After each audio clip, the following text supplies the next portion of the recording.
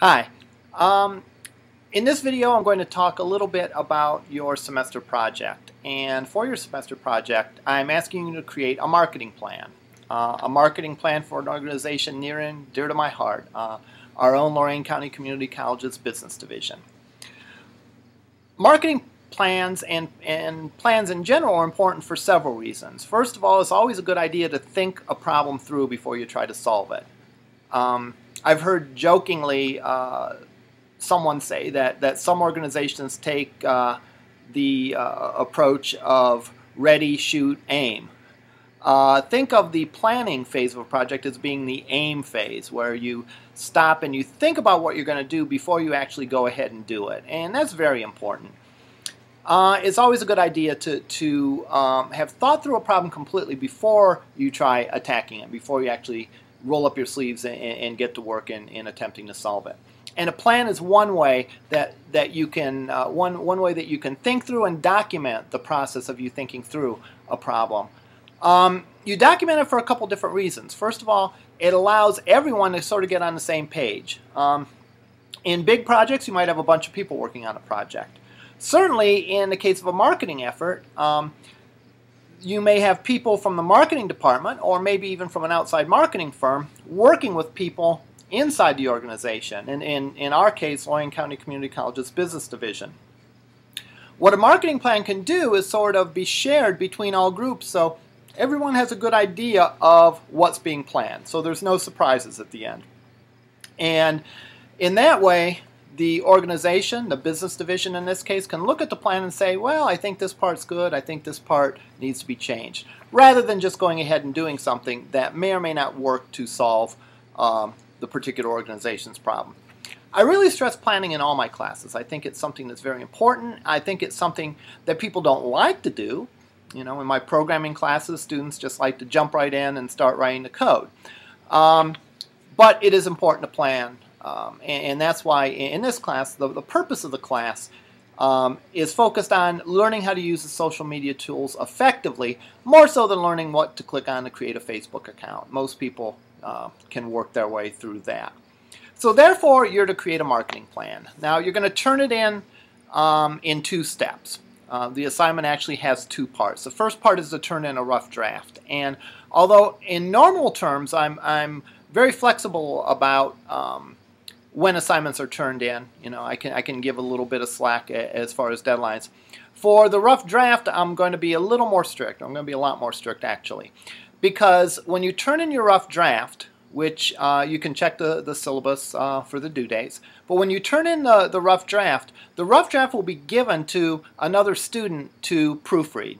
Not proofread is probably the wrong word, but to give a critique of, to give a peer critique.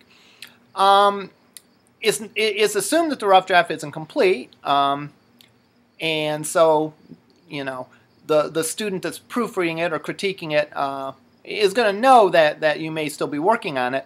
But the student, what they will do is they will see what you're doing and be able to give you possibly some good advice on how to improve it. Really, in my mind, it's a win-win situation.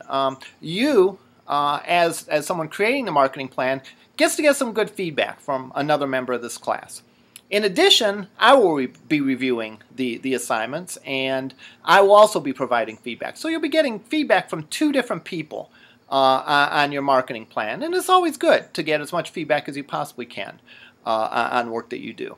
But in addition to that, when you proofread, or I keep saying proofread, but when you critique the other person's work, you may get some ideas of your own. You may, you can see another student's work on the same project and get a sense of what they're trying. And maybe that will convince you to try some new things. Maybe that will help you understand it. One thing I found from teaching, and I've heard other people say this, is when you have to comment on, or when you have to teach, or when you have to help someone else, it really helps you understand the material as well. So for you to go through the process of critiquing someone else's paper not only provides them with good feedback, but you, as the person examining the paper, really have to think about it and have to express in words your feedback, and it really helps you, I think, sort of understand and get a better sense for what it is you're trying to do. So in the first phase, which again, check the syllabus for the due dates, you will turn in your work. I will evaluate them all. I will also give them to another student in the class, and the other student in the class will also provide their feedback both to you and to me. And you'll get points both for turning in the rough draft and for critiquing another person's work. So both parts are essential to get full credit on the first part of the assignment. The second part is to have the completed marketing plan. And I have sort of a write-up of what the components of it are, and we'll spend a few minutes going through that and going over in a little more detail. Certainly, if you have questions, feel free to ask me about this or really anything in the class. But marketing plan, again, needs to be in some basic format that is readable for a text paper. That is, it needs to be a Word document, rich text file, RTF. You can do it in Google Docs if you want to send it to me that way, or you can do it in a PDF file. In addition to the paper, you'll also prepare a slideware presentation. That is, you'll prepare, for most people, that'll be a PowerPoint presentation, but again, you can do it in other forms of slideware if you prefer. For example, Google Docs has the ability for you to create a slideware presentation. So you need to do both parts. You need to do the paper and you need to do the PowerPoint presentation. Ideally, if this were a class that met on campus, you would actually be giving the presentations to the class. But being an online class, you won't actually be doing the presentation. That being said, assume that your presentation will be accompanying a speaker. So it doesn't really need to stand on its own by itself.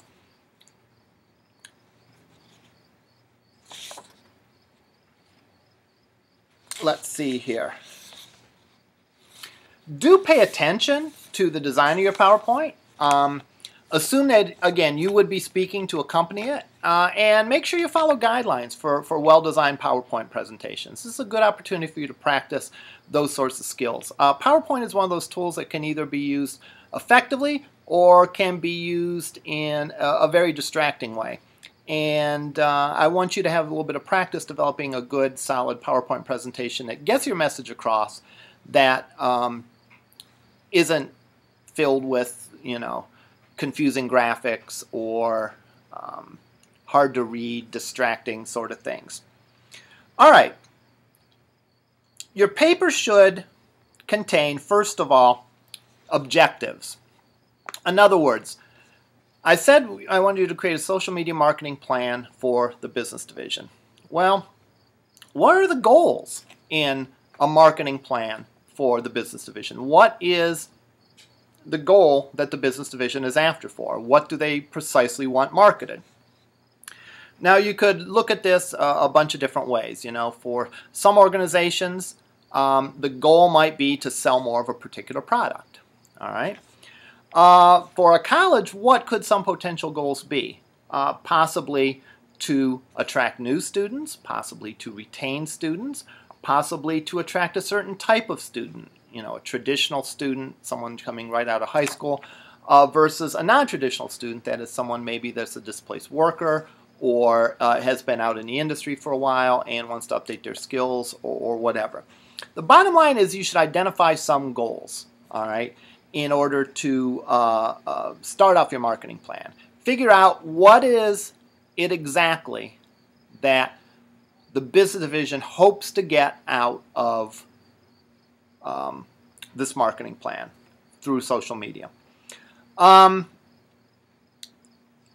Getting new students isn't the only possible goal. There's a lot of different goals, and you should think about what you want to do.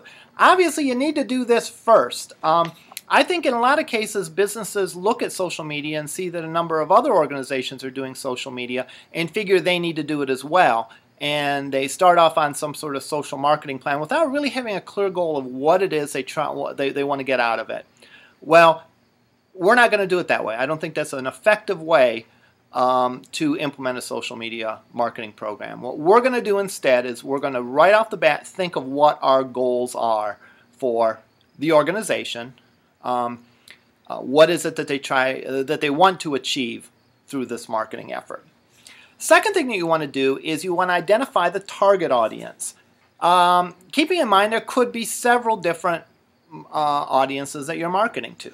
I alluded to two when I talked about objectives. You could be marketing towards high school students. You could be marketing towards displaced workers. That would be two potential target audience groups. But again, it's not limited to just those two. Use your imagination. The target audience connects very closely to the goals. That will help guide you to who your target audience is, exactly what is it that you want to achieve. Next thing I want you to do is review how similar organizations use social media. So look up and see how organizations like other community colleges, whether it be Tri-C or Lakeland or even throughout the nation, how other community colleges are using social media. You do this for a couple reasons. It's not just a matter of taking a look to see what they do to emulate exactly what they do. You may look at what they do and decide that they're not doing a particularly good job of it. Either way, either by getting some good ideas for your own marketing plan, or by seeing things to avoid, it's important to look to see what other folks of similar organizations are doing. So what I want you to do is review some similar organizations and document that in your paper. I want you then, for your target audience members, all right, well, you've defined a target audience, I want you to define what some relevant goals are. All right. For example, a traditional student, an example of a relevant goal might be to get the first 2 years of college down so that they can go to a 4-year university and complete their bachelor's degree. That might be a relevant goal. For a displaced worker, it might be to enter into a new career, for example. Again, the target audience has goals. If your marketing isn't addressing those goals, people aren't going to view your advertising just to amuse themselves or just because you want them to. Really, to be effective in marketing, you have to present yourself as being able to help out people and satisfy their goals. And you can't satisfy the goals until you've identified them. So the next thing you do is you decide on the relevant goals of your target audience. The next portion of it, and again, I'm sort of just reading along with the entry that I posted, is probably the biggest portion, and it is a proposed content. And it will consist of a set of information, who you plan on creating the post. In other words, in the marketing, would you have students create the post? Would you have faculty members? Would you have administrators? Would you have the dean create the post? Who you would have create the post? Maybe some things you would have one person do, some things have other people to do. How often you would post something to a social media site? Would you post weekly to a Facebook site? Monthly? Daily? How often would you do that? How often would you plan to do that? A general description of the kind of content that you would include in the social media site that you're talking about. Most of my examples a lot of the examples I use, I talk about Facebook, but it could be any social media. If you chose Twitter, for example, as one of the social media channels that you would use as part of your marketing plan, what would the Twitter post be about? What would a typical Twitter post include? If you talk about using YouTube as a channel, what would the videos be about? Would the videos be about, job searching skills? Would the videos be samples from lectures of different professors that different professors give? Would the videos be an overview of the different career areas and what each meaning in what each career means in the business division? What do accountants do? What do marketers do? What do networking people do? What do web developers do? And so on down the line. So you need to describe for each channel that you pick for social media a description, a general description of the content that you'd include, and maybe include some sample hypothetical posts, the sort of thing that you might want to post. Now, here's another important thing. The content that you describe should both serve the business division's objectives and serve the goals of your audience. A marketing plan that doesn't do that, a social media marketing plan, or really any sort of plan that doesn't do that, isn't going to be effective. We've identified as one of the first steps, or as the first step, what the goals of the business division is. Whatever social media content that we put into effect has to work to help the business division achieve those objectives. If not, why would the business division bother doing it?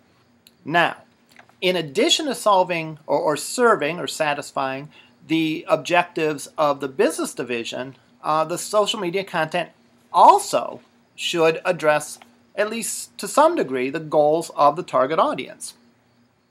If you put out material on a social media site that doesn't address the goals, the needs of your target audience, the target audience has really no reason to pay attention to it. All right.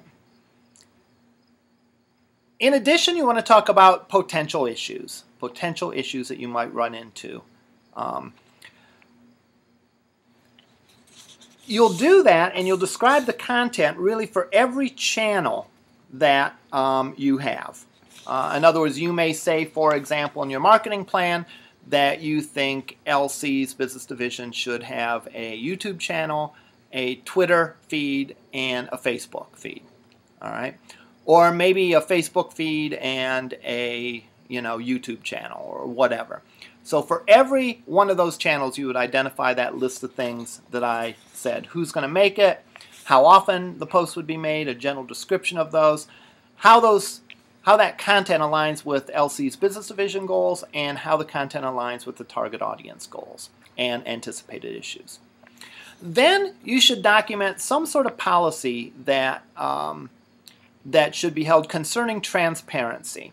Now, I'm leaving transparency as a topic for you to investigate. Transparency can mean a bunch of different things, but it is an issue.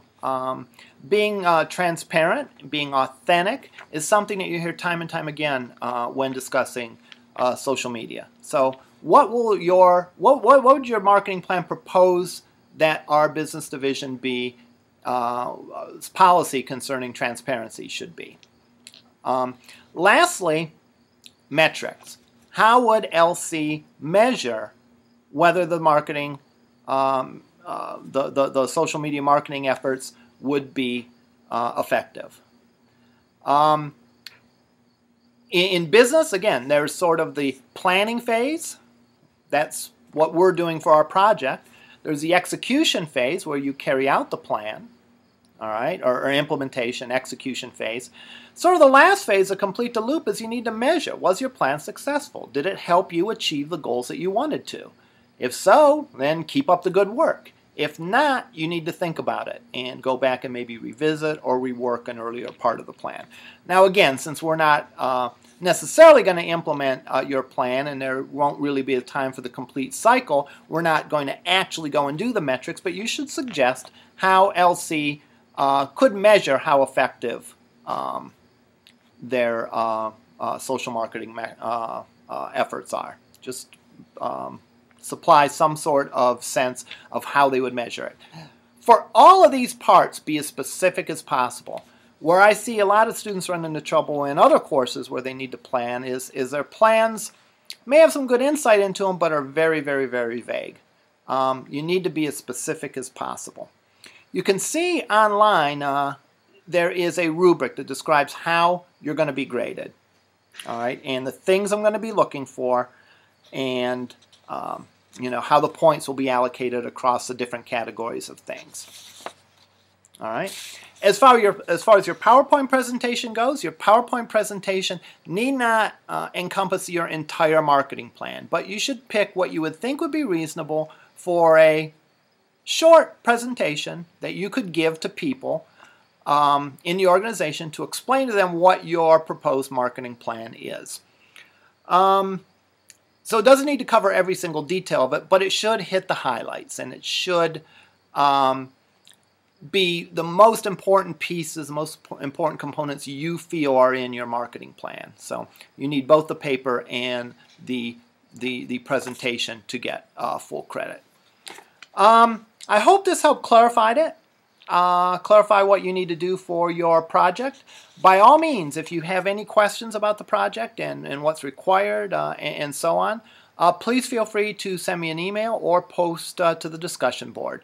Good luck, and I'm really looking forward to seeing what you come up with. If folks that come up with some good ideas, we may actually implement some of those ideas for the business division. All right, good luck. We'll talk to you later.